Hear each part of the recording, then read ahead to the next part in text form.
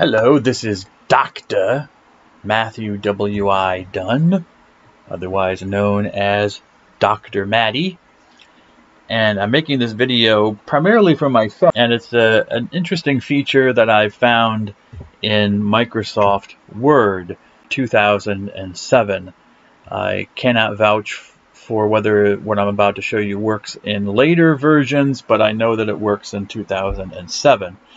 Now, the purpose of this video is to describe this, and what I'm talking about is selecting and copying certain formatted text or text that is been placed within, say, certain symbols or signs. Here you can see I have capitalized text that I have placed within brackets, open brackets and closed brackets.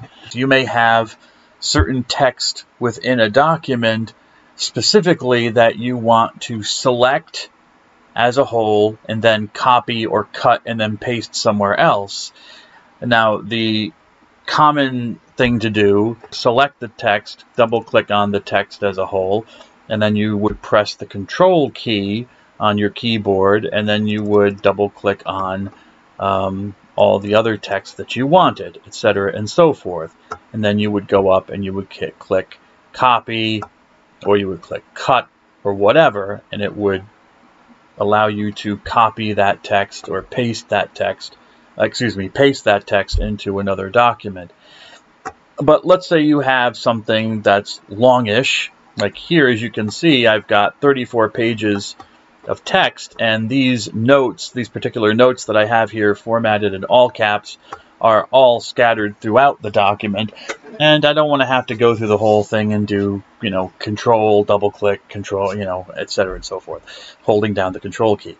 Is there an easier version? Well, yes, there is, and for that I want to give credit to this website, Ms. Lori Kaufman, who posted this back in 2018, and using her instructions for finding and selecting all highlighted text, she's talking specifically about text that maybe you've highlighted in yellow or something, but it can work in this situation as well.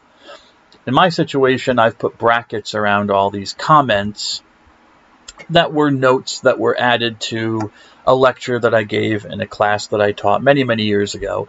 And I want to preserve the comments, but I want to put them at the end of the document. I don't want them scattered about anymore. So what do? Well, the first thing you have to do is use Find and Replace. And in Find and Replace, you're going to have to turn on Use Wildcards. As I understand it, they're just various symbols that have certain functionalities, like selecting all of a text or only part of a text or certain types of text. The basic thing is that each symbol that you are looking for has to be placed in parentheses. The backslash is used to demark or indicate the symbol that you're going to use or that you're looking for, and each symbol has to be done in this case separately, because you can see in this case I'm looking for all the text that's contained in between these three bracket symbols. So I need three bracket symbols, so three parenthetical statements here for each bracket symbol, because there are three of them.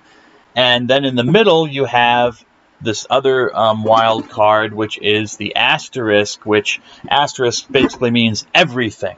Everything and anything. Any letter, digit, symbol that's in between these symbols, it will select everything.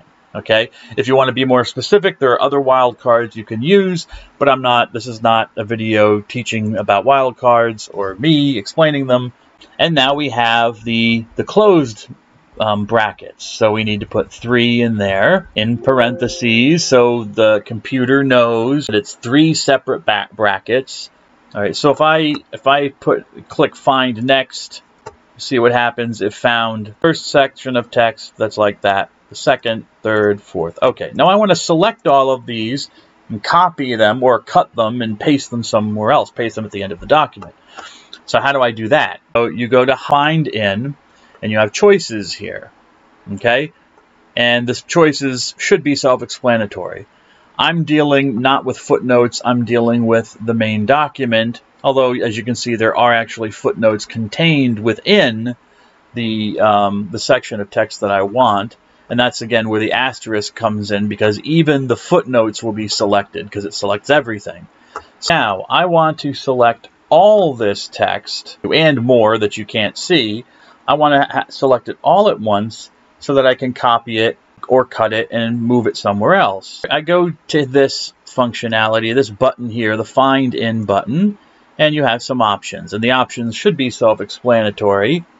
You'll notice it says footnotes, and you might also notice that there are footnotes in the text in between the 3 brackets, which is fine. This is where our friend the asterisk comes in, because as I told you, the asterisk will select everything. It'll select any text, whatever is in between the thing that you tell it to look at.